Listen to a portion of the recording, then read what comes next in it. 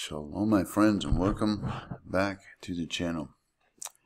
All right, so listen, this video is not going to be for everyone. So I'm going to tell you right up front, it's a lot to cover. It's a very deep study, but I want to show you something here.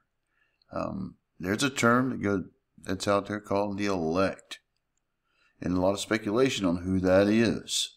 But I want to show you unequivocally who that is and how you can use the codes to do that. Now, something caught my eye a couple of times is this one troll that comes and leaves a message that none of you guys who do codes are ever right. And what's happening here is I'm being categorized with some of the misinformation that you see on YouTube. First of all, I have never put out codes as if it was a prediction. On the contrary, I tell you they're not for predicting. But that being said, this channel is running about 90%, and I'm being very conservative, accurate. So just keep that in mind. I covered that in the last broadcast that we did.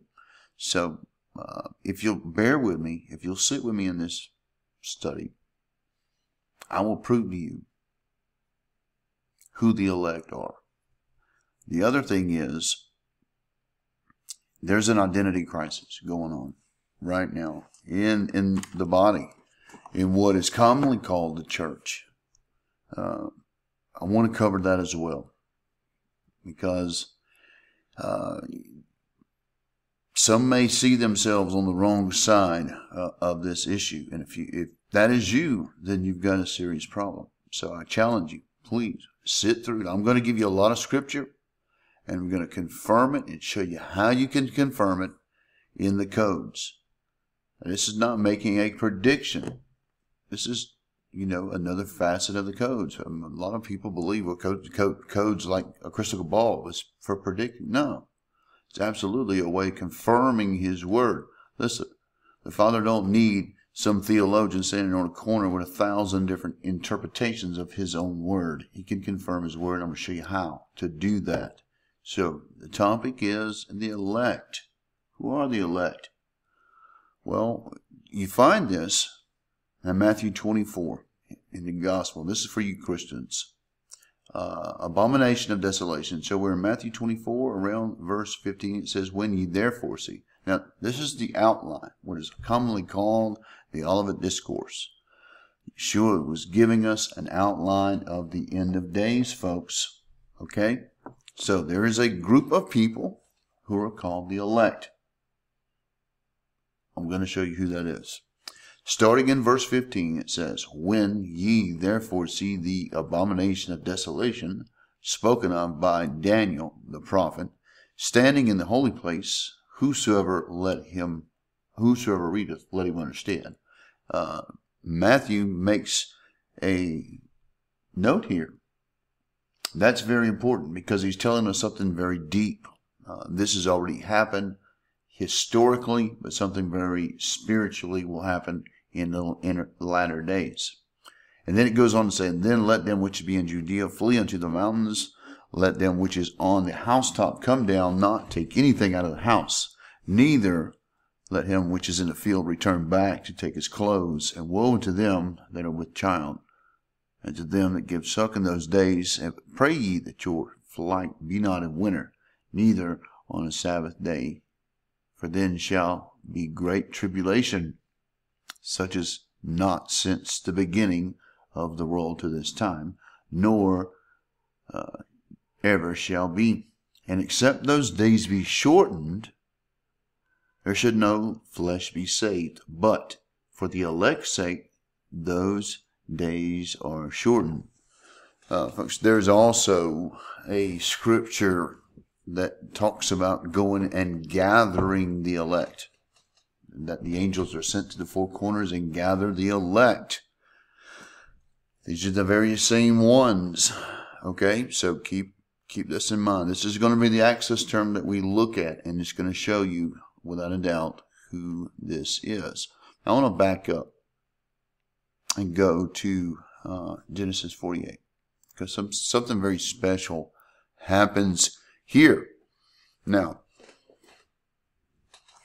it said in the scriptures that Israel is the vessel Yeshua used to save the world. And out of Israel came Yeshua, and the Savior of the world. But here in Genesis 48, Joseph is putting out blessings, and he's pronouncing blessings on his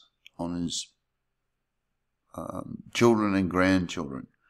And it says here in Genesis 48, and it came to pass after these things that one told Joseph, behold, thy father is sick. And he took him and his two sons, Manasseh and Ephraim. And one told Jacob and said, behold, thy son Joseph coming unto thee.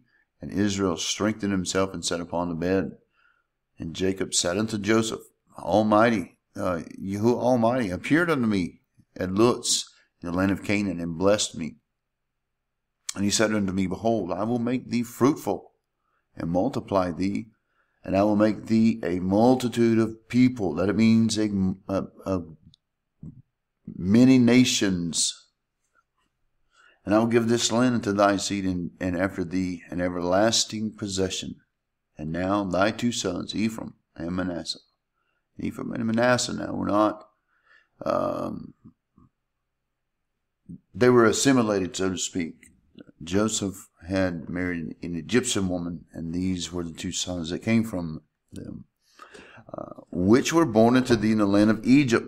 Before I came to thee into Egypt are mine, as Reuben and Simeon. They shall be mine. And thine issue which thou begettest after them shall be and thine, and shall be called after thy name the brethren in their inheritance. And as for me, when I came from Padan, Rachel died by me in the land of Canaan in the way. And when yet there was but a little way to come to Ephrath, then I buried her there on the way to Ephrath, the same as Bethlehem. And Israel beheld Joseph's sons, and said, Who are these? And Joseph said unto his father, These are my sons, whom you have given me in this place. And he said, Bring them, I pray thee, unto me, and I will bless them. And this is very important, folks, because you've heard the term fullness of the Gentiles. What does that mean? Where did that come from? Here is the birth of it. And Joseph said unto his father, These are my sons, whom you have given me in this place. And he said, Bring them to me, I pray thee, and I will bless them. And now the eyes of Israel were dim for age, so that he could not see. And he brought them near unto him, and he kissed them, and he embraced them. And Israel said to Joseph, I had not thought to see thy face, and lo, you had showed me also thy seed. And Joseph brought them out from between his knees, and he bowed himself with his face to the earth. And he took Joseph, and Joseph took them both, Ephraim in his right hand toward Israel his left, and Manasseh in his left hand toward Israel's right hand. And he brought them near unto him. And Israel stretched out his hand, and laid it upon Ephraim's head, who was the younger, and his left hand upon Manasseh's head, and guiding his hands wittingly, for Manasseh was the firstborn. Let me just get that up. And he blessed Joseph, and said, Yeshua before my fathers Abraham and Isaac did walk, and Yeshua which fed me all the days long unto this day. And the angel redeemed me from all the evil. Bless the lies, and let my name be named on them, in the name of my fathers Abraham and Isaac, and let them grow into a multitude in the midst of the earth. Now in the Hebrew, folks, that is translated as a fullness of the Gentiles. It's important because Yeshua refers to that in Matthew 24. So the fullness of the Gentiles, the elect, who are they? Are they the same? I tell you they are, because when he took Israel and scattered them in the nations, you can find this in Ezekiel 4, where the curses are pronounced. There were curses that they had to undergo. And so he used that to cast him through the nations. This is approximately 2,730 years, which ended in 2009, 2010. This is what we know as the Great Awakening. So, in that time, many of us woke up immediately, jumped right out of bed, and understood what is going on. Some of you are still waking up. You're still kind of groggy and you don't get it. Now, I've shown you in the codes that there has been doctrine inserted. I've disproved dispensationalism and the pre-trib doctrine. And what I'm about to show you may turn some of you away, but there's nothing I can do about that. This is not for everybody, but those that it is for, you will understand. You will understand who you are. Now, let's go to Jeremiah 16. Okay? Because Ephraim is Israel. Ephraim is Israel. And Israel is the fullness of the Gentiles, scattered in the nations. It's not just the Jews, folks. The Jews are just one tribe. They were out of captivity during the time of Yeshua. When Yeshua was in Israel, in Jerusalem, Israel, the scattered people were still scattered, folks. They were still out there. And guess what he said? Matthew 15,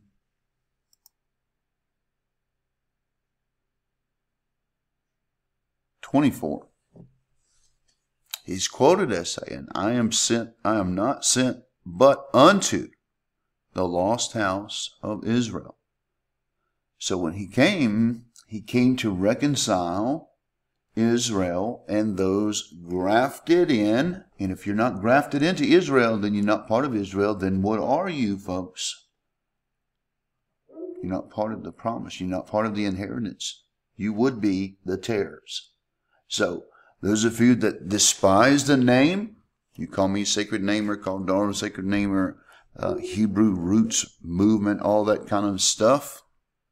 It's not for you because, well, you clearly understand it's not you. He was sent for the lost house of Israel, which comprised of many different tribes, many millions of people. Not all are going to respond. Not all are in America. Many are scattered all around. It says in the word, the four corners. He will send his angels to the four corners of the planet to gather his elect. Now, this has been misconstrued as a rapture by the dispensationalists, by John Nelson Darby, who inserted a pre-trib rapture. But you can clearly see here in Matthew, Matthew 24, when we just there, there's tribulation. The days are shortened. The church is not what you think, folks. Let me just show you a little diagram. I've shown you this before. It starts out with a Roman Catholic here. It looks like a little tree where all through the time of, the ages, where things have branched out. But it all came from the Roman Catholic beginning.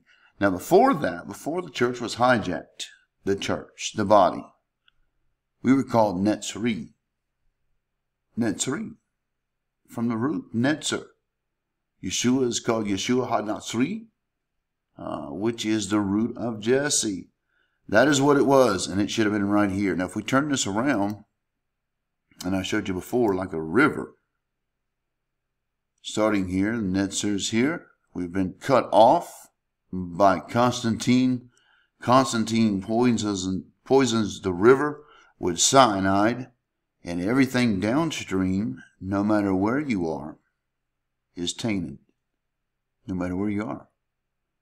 So all of you that are Baptist and Pentecostal and, Lutheran and all those, guess what? You've got tainted water. So what do? You go back to the root, to where it all began. And that is what I'm trying to show you, folks, who you are. You've been scattered in the nations, and you've literally forgotten who you are.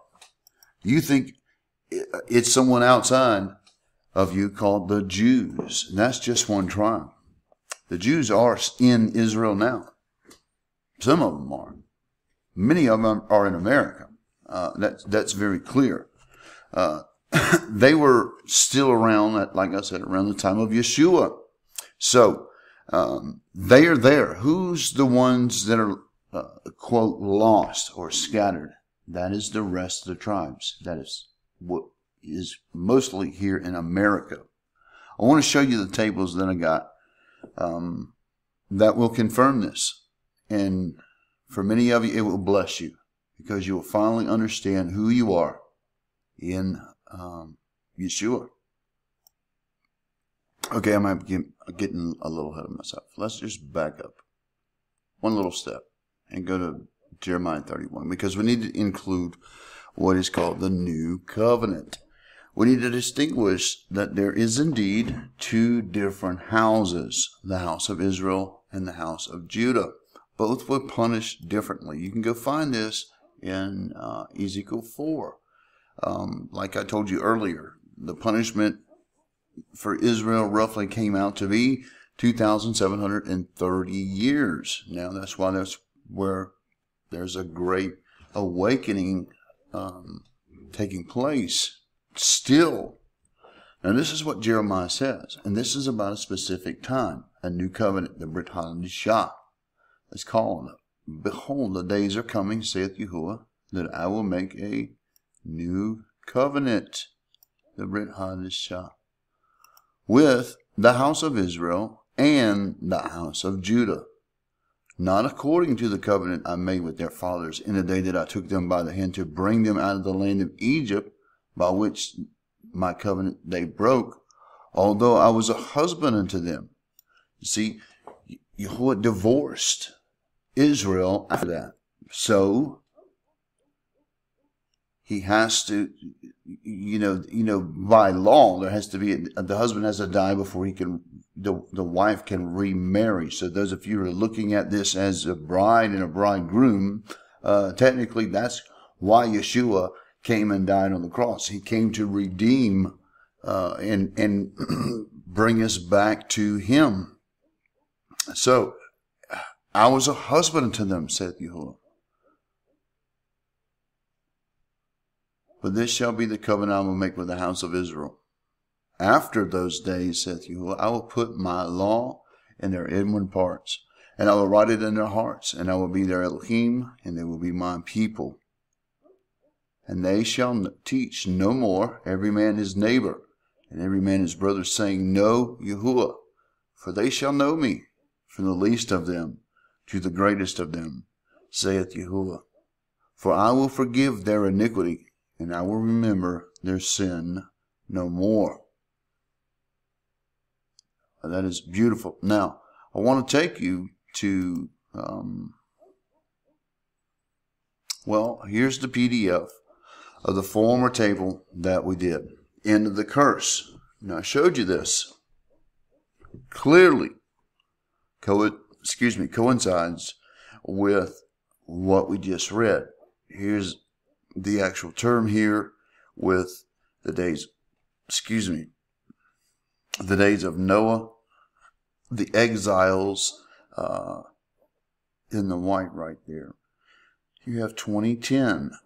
That is precisely the year. Folks, before I did this, I had to have a little V8, and now I've got a little indigestion going there, so excuse me. Pardon me. We've got the exiles clearly crossing 2010 there. Now, I'll blow that up so you can see a little better. That is the days of Noah in there with, behold, the days are coming. And we're going to look at this table here in just a minute, but I wanted to show you this with the actual English words there. Many of you like that. We also have vertically in the same skip 2015. Now I see this as a season now, a 5-year season of that, grogginess, people waking up. 2009, 2010 is when it began. 2010 to 2015. We see these transitionings where people are still waking up. You see the word harlot there. This, by the way, is a misprint by Lewis. That is not freedom. That is the days of Noah. And also up here, Lewis, that is Ephraim, not April. Sometimes I may sound like I misspoke, and maybe I did. I don't know. Up at the top here, where he's got Christians, that's the Natsri that I was telling you about in the days of Noah. Now, why is that important? Days of Noah. It's something Yeshua said. It's a marker for the times that we're in. He said it's going to be just like those days. And indeed it is. You've seen the things they're doing with genetics. Sin and wickedness is just running rampant. Folks, it's going to just get worse and worse. And I'm not trying to be, panhandling fear porn, as some people have said. This is me trying to get it home to you and to understand that don't count on things like a pre-trib rapture. Jacob's trouble is for Israel. If you're not Israel, then you're one of the heathen. You're not part of the inheritance. Why does 6/7 of the church go through tribulation? Think about that, folks.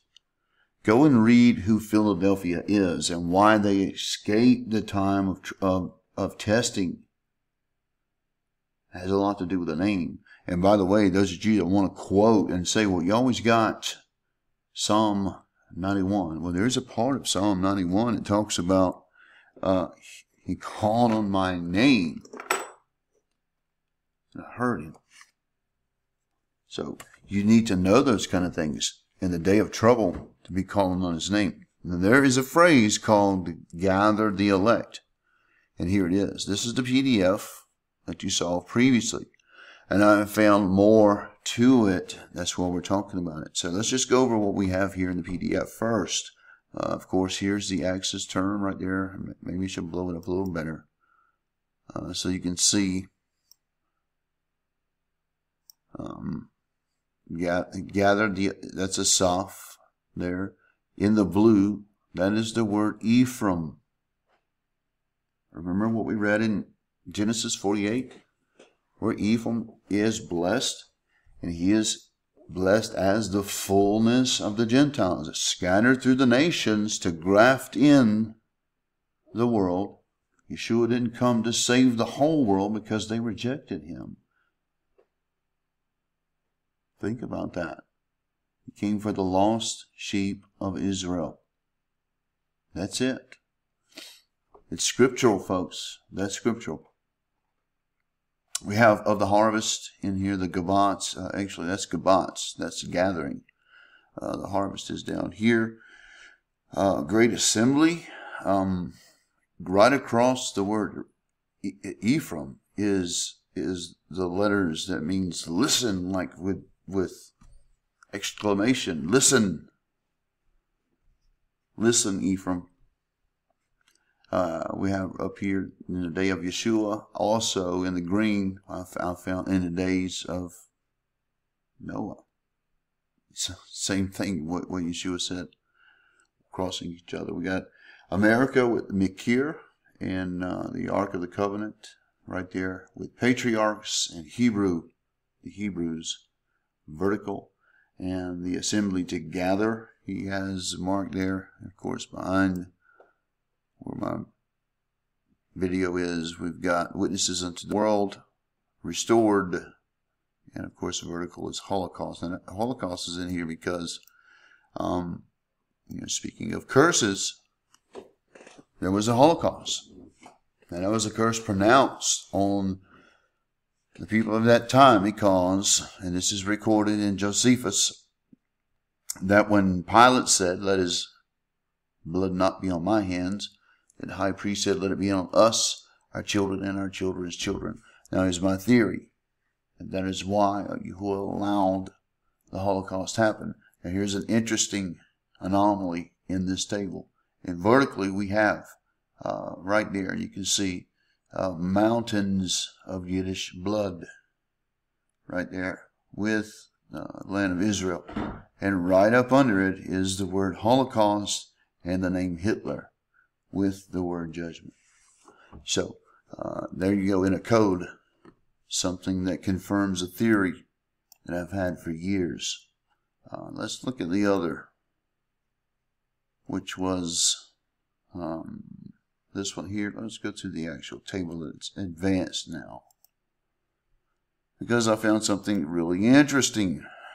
Now, this is the very same one, gather the elect,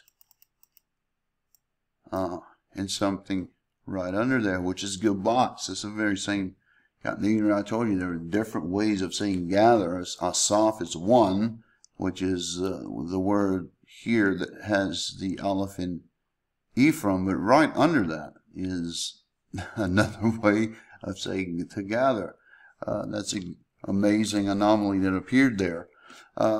We do, speaking of the Holocaust happening down here, we do have the beginning and the end of the Holocaust in years that comes together. It's very interesting that there's in the plain text the year 2015 right there. I don't understand that. So we got 1933 and 1945 that comes together, but then we have 7 punishments. So we know that Yeshua punishes, according to Scripture, iniquity up to 7 times. And that is how we get the number 2,730 from Ezekiel 4, because based on the number of days he was told to lie on his side, times that by 7, you get 2,730. That is the number of years. So that's an amazing anomaly there. Then in the other table, that's this one, a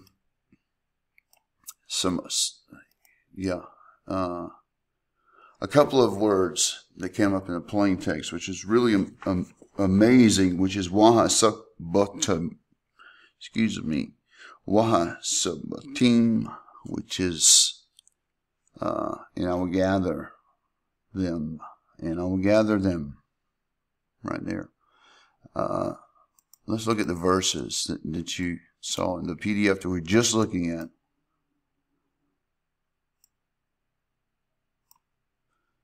Just a moment, let me center it. All right, so this is the end of the curse table. Starting at the top here, right there. Then we're going to read this one, and then there, and then we'll get down here and we'll wrapping it up. So hang in there. You're going to be blessed at this. Watch. Very first one is Joshua 9:15, and here's what it says. And Joshua made peace with them and made a covenant with them to let them live. The princes of the congregation swore unto them. So we're talking about making covenants. All right.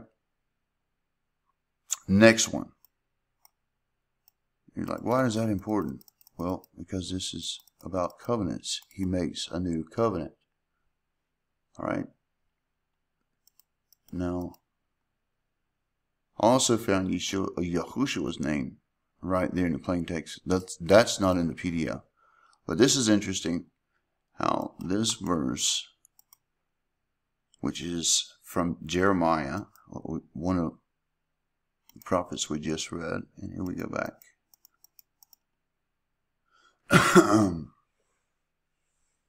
And it says, therefore, behold, the days come, saith Yahuwah, that there should no more say that Yahuwah liveth, which brought up the children of Israel out of the land of Egypt. But Yahuwah liveth, which brought them and led the seed. That's the descendants. That's Ephraim, the seed of the house of Israel, out of the north country. And from all the countries where I have driven them. and they shall dwell in their own land. And how does that happen? How do they dwell in their own land, folks? Well, there's this concept called the second Exodus, the greater Exodus. That will happen. I just showed you where it said he gathers us from the four corners of the earth. So there is an Exodus that's coming. Those of you that are looking for a rapture, a pre-trib rapture, that's it. That's what it is when he gathers us together. When he appears, when he comes back, that second coming, he's coming back as a warrior. And he will be here for a period of days, folks. Just like he fulfilled the feast in the first Advent, as some say. He will do so to the day, to the hour, for the others.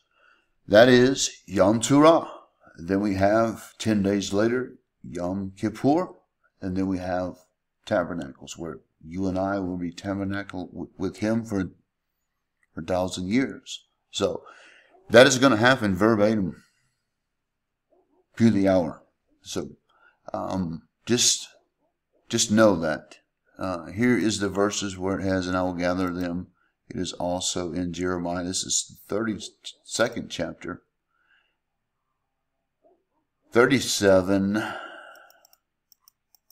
It says, behold, and I will gather them out of all the countries where I have driven them in mine anger and in my fury and great wrath, and I will bring them again to this place, and I will cause them to dwell safely.